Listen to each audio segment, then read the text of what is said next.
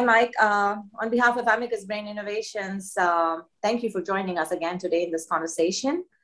So we had a very emotional conversation on November 2nd, and appreciate your sharing your story with us. You know, you're being a caregiver to your wife, Rebecca, who was diagnosed with early onset.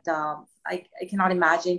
It is something that is very difficult. That's, to be diagnosed at the age of 45, and then your son was only 6 years old. So you talked about the diagnosis, and that itself was difficult because you don't want to think about Alzheimer's for a young person.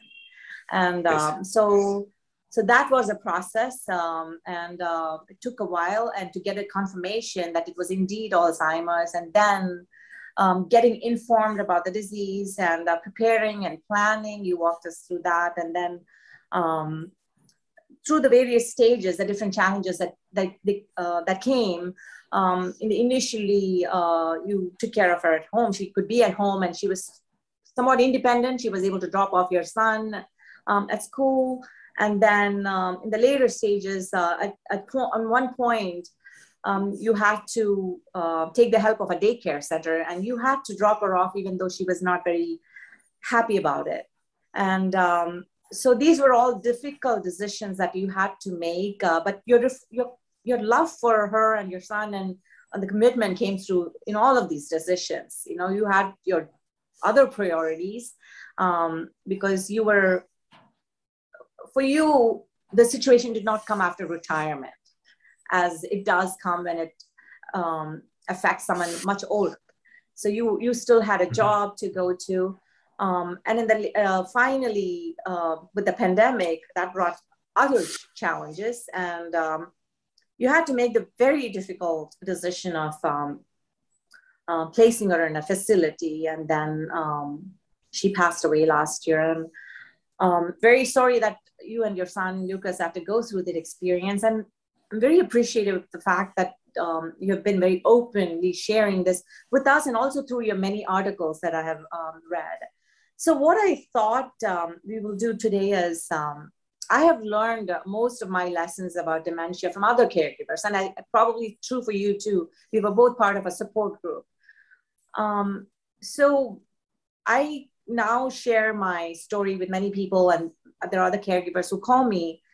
And while I don't sugarcoat it, I don't tell them, oh, it's all okay. You got this. Remember, you wrote something about you got this, and people tell you got this. That is not true. It's not easy at all. But it's not just that. That is one aspect of it. Because when I look back, I look at I have memories with my dad that I created with him, this new version of him. So over time, I learned to relate to my father as this new person with this loss of memory, but he still had many things left with him. So maybe, and I think that is generally true. So maybe we can talk about some of those things in a way that it can give other people hope, because we both got through the journey. You know, we got through the journey and we did all we could. And we took care of other priorities, and we took care of ourselves. We sought help from people. And so we learned a lot of things in our journey. And so maybe I thought that we could do that in today's session. So, do you want to, start by sharing something, what were some of the, what did a day look like with your wife? And also through progression, what did a day look like, and how did it change through the disease progression? Yeah, and early on, Becky did not really want to think about her disease.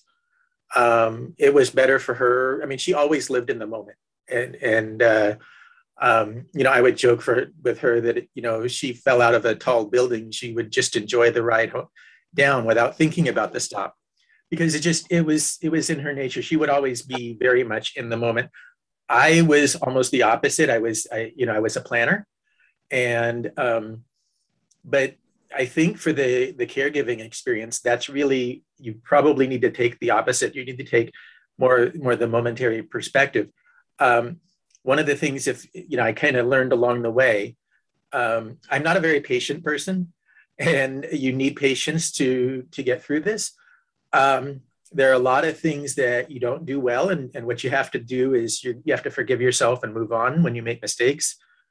On a day-to-day basis, one of the lessons is that our loved ones need to find meaning in their lives. If they have a dementia diagnosis, they may have only a few years left, and you can't control that. You can't change that.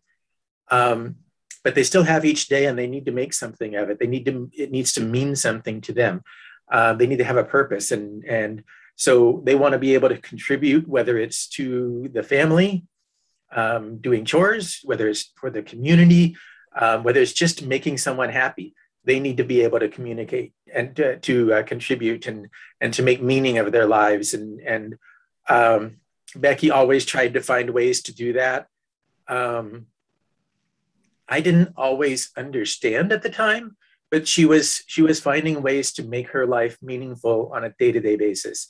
And I think that's probably the lesson that both patients and caregivers could really learn is each day make it meaningful as you can. I think that you bring up a great point. We had our support group meeting today, actually, and someone did talk about this, and he had tried different things with his father, and he said that one thing that finally worked after trying many things is the attendant that is taking care of him. He asked his dad, you know what, he doesn't know English, or I don't know, whatever it was, and he really wants to learn, and it'll be great if you could teach him. And he felt a great deal of passion for that. And he felt like he had something to offer someone. So that became a thing, a routine now. So, they always talk about routines, having routines for people with dementia. So the way I looked at routines was I did a lot of things intuitively. I hadn't read a lot of things, but it made sense to have a routine. But it was more a sequence of things rather than, it had to happen at 10 a.m. because approximately, yes, my dad would have his bath at a certain time, and then followed by, I had certain rituals, like I would give him a glass of juice, and, then we would sit together and talk or watch TV and listen to some prayers. So we had a routine, but over time that changed. So my thing is, have a routine, it helps, and then do things in a certain sequence that helps. But be prepared to change and be prepared to be flexible. So did you have routines with Becky? Yeah, I mean, on a day-to-day basis, as things moved along, especially and once she was going to the adult daycare center, we'd have a regular routine. We would get up. I would, if I could, I tried to do a little bit of time on an elliptical machine, because getting a little bit of exercise helped keep me sane. Keep me a little bit healthier. And then we would get going, get a little bit of breakfast, and then get the routine, get to her daycare center.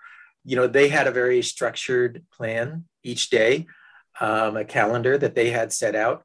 And then, each evening I would pick her up after work. I would take her, and we would pick our son up from school. We would come home, make a simple dinner. One of the things I learned along the way is to simplify things whenever you can. And so because we had, so much responsibility, and dementia introduces a lot of chaos into your life, that I try to make things as simple as possible. Try to make really simple and small meals. We would make, some source of protein and a vegetable and some salad or something. And then we would, just watch TV for a little bit and read a story with our son before bed, and, evening routine, and, on a day-to-day basis. On the evenings, we went to a lot of movies, simply because it was something to do. It was a distraction. I think one of the things that was really difficult for Becky is there was a lot of anxiety along the way, and the anxiety really built up if she didn't have anything to do, if she didn't have something occupying her. And so finding something to do on the days, And so when she was going to the adult daycare, they would fill up her day with things. But on the weekends, we would, go to a movie. We went to a lot of bad movies because it didn't really matter what we were going to see. It just was something to do with the day.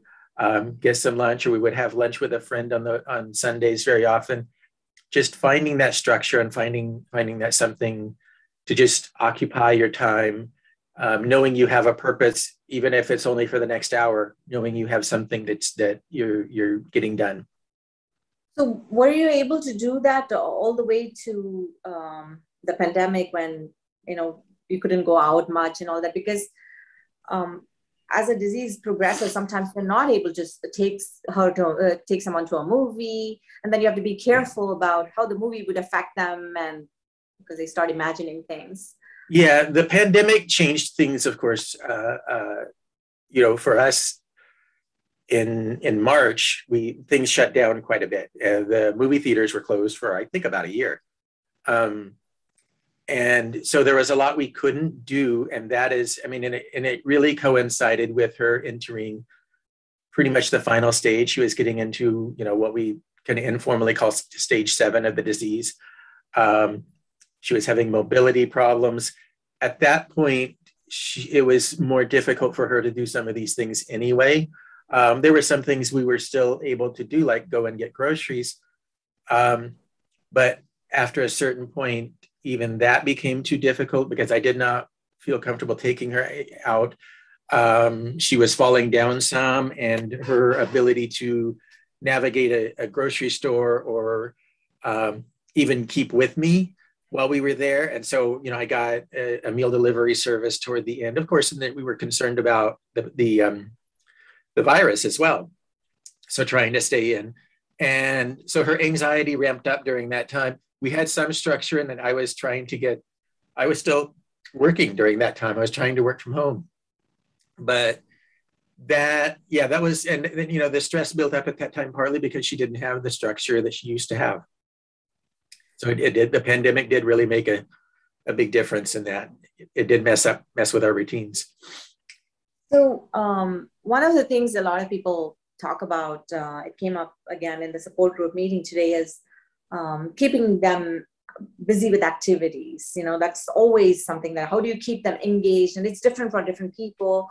And for me, there was times when my dad would be just quiet and he would not be doing anything. And I thought that was okay, because it's impossible to keep someone engaged all the time, And what do you do? And also their attention span is it's not very long.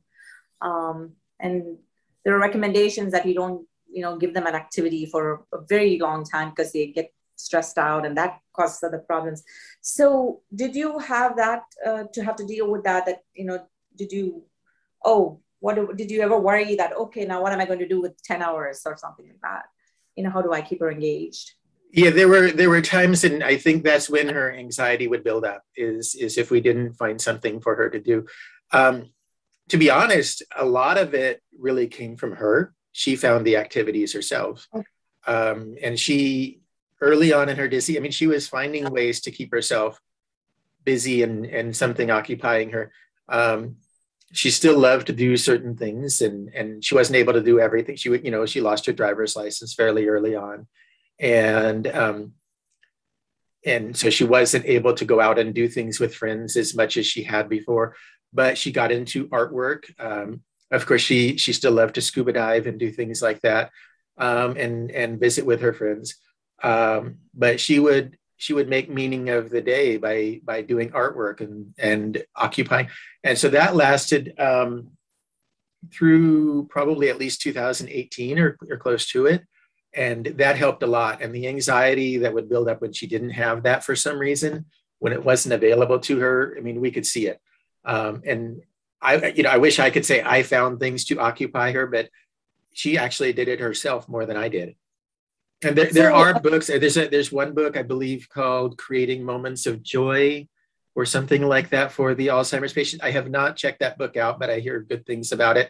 It's probably, I think, things like crafts and things that you can do. Okay. The thing to really be aware of course, is what goes first is not the long-term memories. What goes first is the short-term memories. Yes. And so your dementia patient will usually have very little short-term attention span. And so they may not remember what you did 30 seconds ago. And so having a lot of patience, being willing to repeat things with any activities you do, being willing to just go over, and do the same thing over and over again, would be a good strategy if you can do that. So I want to come to repetition, because that is another issue that people face.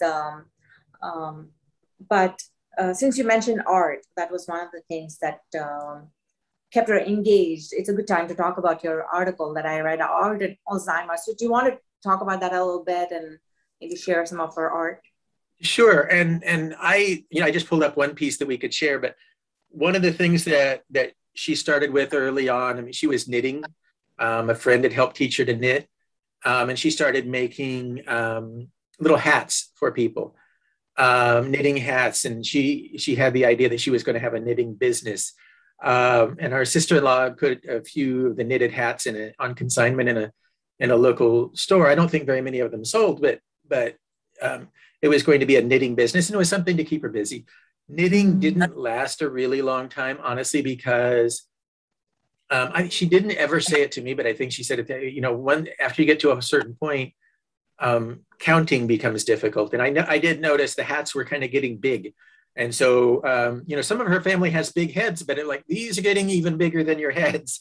So the hats would be very big. And so, but after a while, she kind of gave up the knitting, because I think, when you have little short-term memory, counting becomes difficult. But she got into artwork, and she started with these adult coloring books, these coloring books that are made for adults. And she loved color. She had dabbled in art occasionally. Her mother had majored in art a little bit. When she was in college, she dabbled in it a little bit, but she had never really done a lot. But somehow the dementia seemed to open something up, and either removed some barriers or opened things up in her brain that she approached it a little differently. Now, one of the things is it does place some limitations. You can't, I guess the way I would put it is she had the artistic sensibility, she probably could not really think through and plan a piece. She would do a lot of things in pencils and pens and vibrant colors. She called herself a colorist, and she would plan things she really couldn't plan a piece out. But what she would do is she would start drawing squiggly lines, and each corner of a piece would and so she would, there would be little creatures would come into it, whether it's a moose or sometimes the sun or different things, but they would be within these pieces with lots of squiggly lines. I'll just share one of them. There are many of these that she did at the time. And so this is just one that I had the time to pull up. And a lot of times, it's a lot of vibrant colors. She, early on, she had our son naming some of the pieces. And so this one he called Howling Wolf Flowers. Wow. And so I don't know that there's anything represented here, but there's just a lot of different,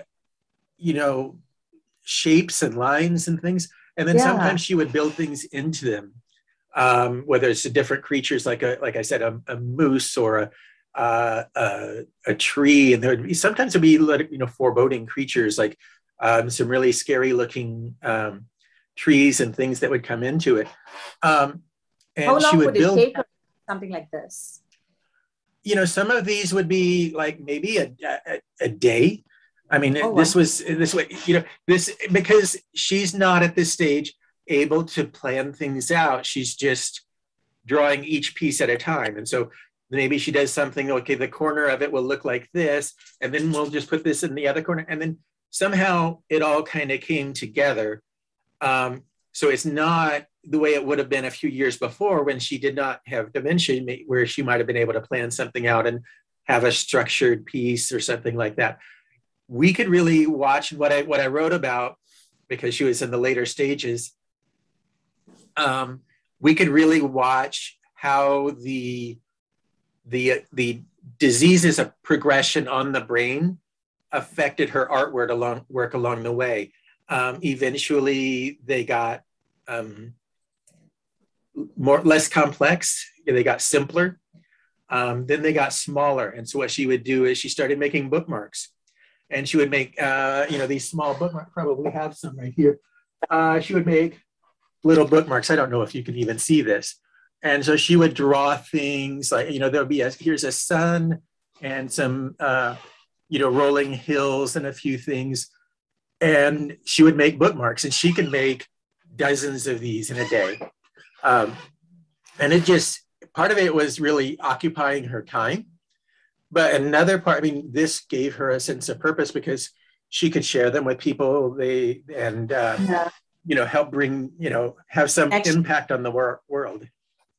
One of the things that I came to appreciate later on, we would go to a restaurant, say a little sandwich shop, and she would just sit there while we were waiting for our food or whatever, and she would draw a bookmark just during that time, and then she would just walk up to the counter and present it to the cashier.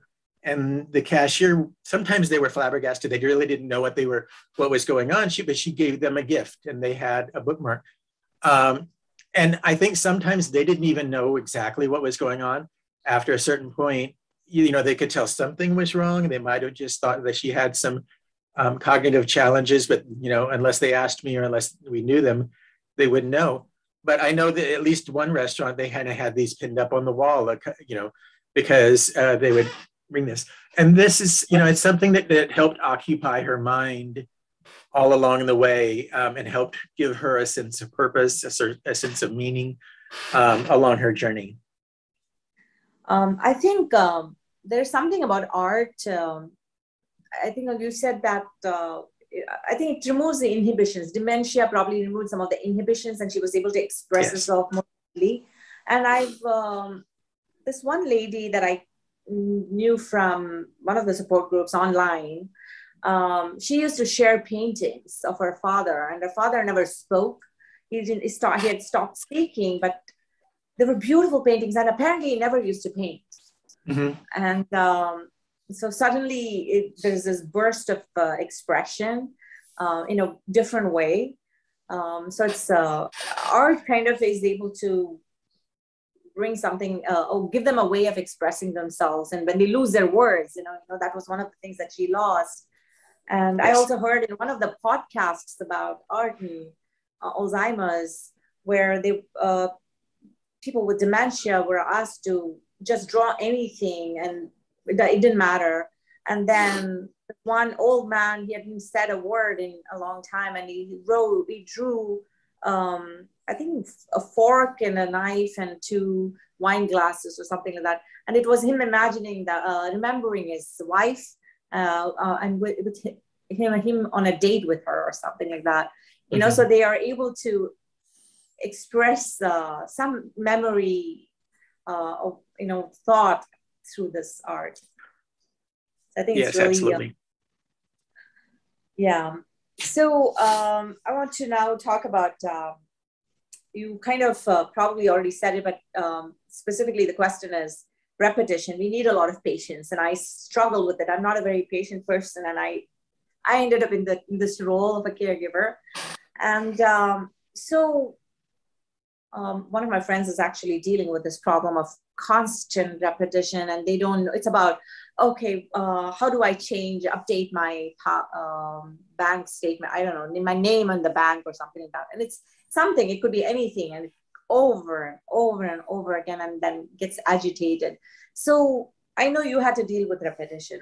What did you do? I know they say distract, redirect, what did you do?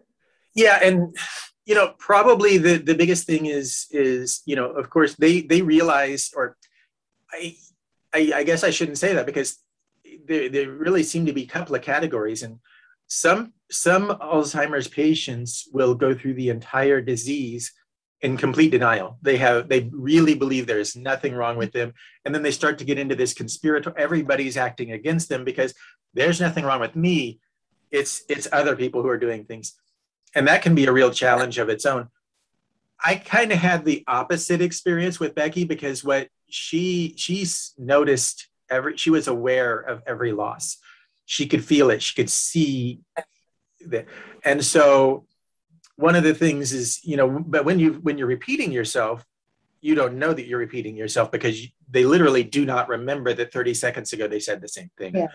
And so one of the things I tried to learn, and it was a really slow and gradual process, and I was never perfect at it, but I tried to just not react, not, keep your face blank, not say any, just not react as though she's already said the same thing. And but did you have to give a response? If you answer, yeah. If you just answered a question, then you answer it again, and you answer it again, and you answer it again. And, and then sometimes in the midst of that, you can find something to distract them, or to get something else, get their attention somewhere else. Sometimes they will obsess over a certain thing for hours on end, and it can drive you, to distraction. But, luckily, if, I think you just try to develop and try to keep your face blank. Don't react in any way if you can avoid it, and just answer the question again. One of our favorite, my favorite moments along the way, our son had a couple of the little neighbor girls over playing with them, and the little girl who lived next door was aware of my wife's diagnosis, I guess, by that point, and the other little girl was from down the street, was not aware. And Becky, at one point or another, repeated herself or asked the same question that she had just asked before. And the girl, who didn't really know what was going on, she just kind of looked up and gave didn't understand what was going on, because this was a strange behavior. Yeah. They'd both known her for a while. And then the other girl just kind of looked up and very casually said, "Oh no, she's like Dory from Finding Nemo." And we tried to find some fun in that wherever we could. Because, as long as you're not poking fun or belittling a person, then you have to find those little moments when you can enjoy what's happening to, and you can make light of what is happening, because there are a lot of dark moments. Actually, in a strange way, for me, that became a positive thing. Not an aspect of repetition. Because my dad was much older. He was close to 95, 96 when he passed away. And there was very little I could do with him. Basically it was conversation, holding, touch. I used touch a lot. So actually I got really close to him, because in our culture, we don't really, we are not very demonstrative physically, especially, father and daughter. And now in the present generation, it's probably changed. But I was always hugging him and kissing him, and he was giving me a kiss. That had never happened all my life, all of that. But then there was he had macular degeneration, so he had lost most of his eyesight. His hearing was really bad. Mobility was close to zero at that point. So, but he had very few memories, long-term memories. So it was the same joke. So repetition helped me, because I could walk into his room. Oh, there was joy too, because these were my favorite things. I would walk into his room in the morning, and I would just wait for his smile. Some days were bad, but a lot of mornings he would just look at me, and I was this new person every time. He didn't recognize me. So every time I walked, he was naturally a polite person. So he would just look at me and give me this beautiful smile. And I would say good morning, and he would say good morning. And 5 minutes later, I leave the room and I come back again in a few minutes. And again, it would be the same routine, and I would get that smile again. So that repetition, it had a positive aspect to it. And also we would laugh over the same jokes. I didn't have to come up with things to keep him engaged, because I could use the same thing over and over again. Same song, we sang the same song together. So that was very helpful, because I didn't have to go Google and, okay, what's new? He's going to be bored today if I tell him the same joke. No, I could tell him the same joke. Yes, my wife was a musician, and sometimes, they will sometimes say that music will bring a person to life in ways and sometimes that worked and sometimes it didn't. Sometimes she seemed to have no reaction. but there were times we would be driving down the road and certain songs would come on, not even songs that she had loved or remembered a great deal about, but she just would start singing along and really enjoying it. And you enjoy those moments.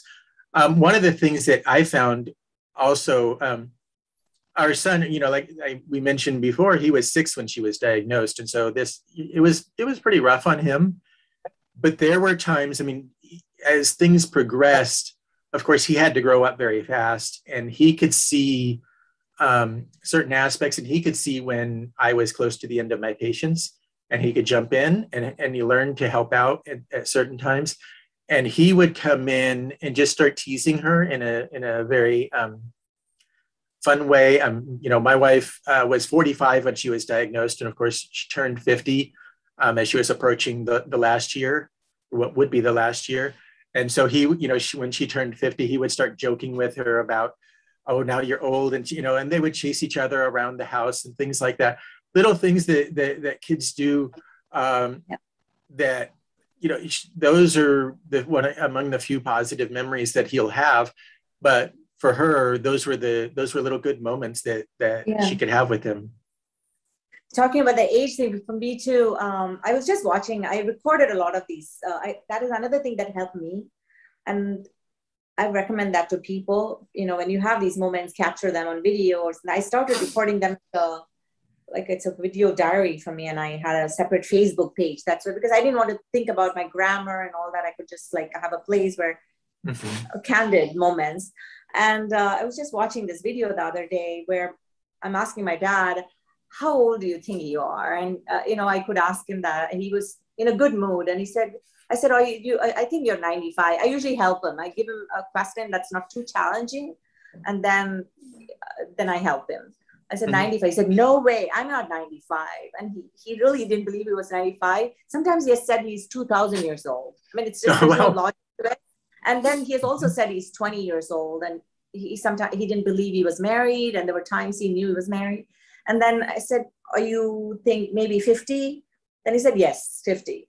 Then are you 60? Said 60. So finally he settled on that. I said, well, you're 60, but your wife is 90 years old.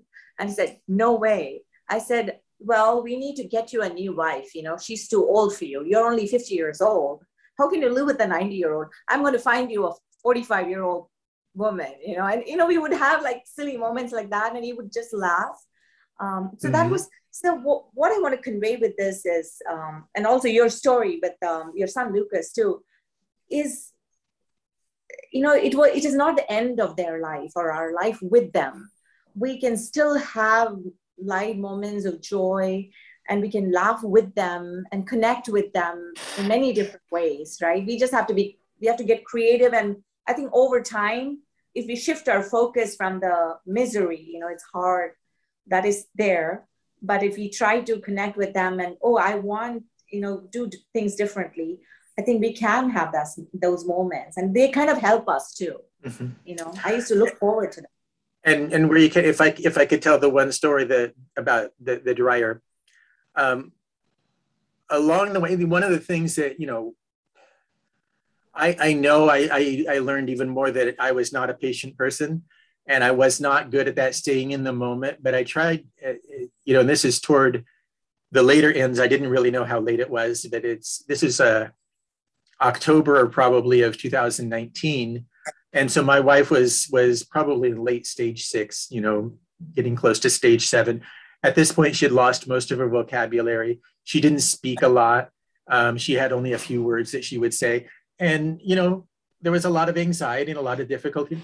And each day, we had gotten a new washer and dryer, and they were in this little laundry closet in the hallway. And each time we would walk by them, she would point at them and ooh, and at this stage, and she had lost so much of her cognitive ability, I don't know that she even knew what they were. But I decided to, try to change my perspective, and I would have a little bit more patience. And so, and I decided to record it. And so I set our iPad up on the dryer, and I had her take the clothes from the washer and put them in the dryer. And this is something that I probably would have normally done in about 30 seconds. And, it had been a couple of years really that she had not helped with housework, because it would always be a frustrating experience. If she's trying to wash it, she would put, dirty dishes in the drawers or in the cabinets, or she did not understand any of the steps, and it would be a frustrating experience for both of us. And I had not learned enough patience to just let it happen the way it needed to happen, and let her do whatever she needed to do and be in that moment. And so I decided to just let things take however long they take. And so it might take me 30 or 45 seconds to put the clothes from the washer into the dryer. But I decided, I'll record it. I'll let her take as long as she needs to take. And so she grabs the clothes from the washer and puts them in the dryer. And sometimes she takes the clothes from the washer and she tosses them behind the washer, because she didn't know what was going on. She didn't understand any of it. Sometimes she threw them behind the washer and I had to retrieve them. Sometimes she grabbed the clothes from the dryer and put them back in the washer. In all, that took more than something like 6.5 minutes, I think, for her to get the clothes from the washer into the dryer. And then I showed her the button to push to get the thing started, and she pushed the button. At that point, at the end, she was literally jumping for joy at how happy she was. I wish I could say that I had a lot of moments like that I did those along the way. But when you can find those little times to make your loved one's life a little better, just for a few minutes, then that's what you have. And I think that's probably, one of the things that I see in, occasionally we would see in the support groups is people they would be in denial perhaps, or they would be looking for they're looking for a cure. And there is no cure. They're looking for some treatment that will delay things. And it isn't available. And you're harming both your own experience and your loved one's experience, and you're making it worse by trying to find things that aren't there.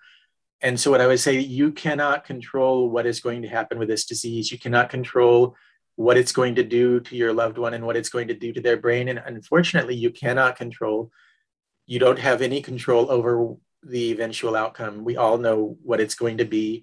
And it is heartbreaking for all of us when it does happen. But what you can have some influence over is their moments, their day-to-day experience. And try to make each of those, both for yourself and for your loved one, try to make those the best they can be. And that's the best advice I could give anyone, because you can't, what you can't control, you have no influence. And the time you waste trying to worry about that is time that you could be spending making your loved one's life better on a day-to-day basis. And so, for 6 minutes, my wife had purpose and she had joy, and she was able to accomplish something, even though she didn't know what she was accomplishing.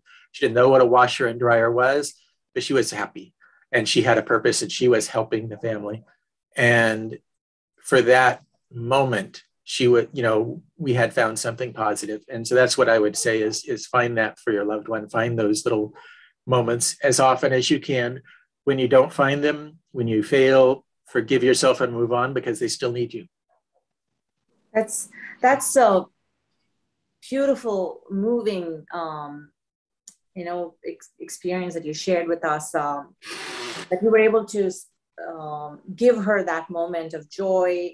And it is something simple. If you analyze it rationally or intellectually, she was helping you. But I think that everything becomes profound. I think in a way it's beautiful. That's what happens, right? Something like loading the dryer or something like that, dishwasher or whatever.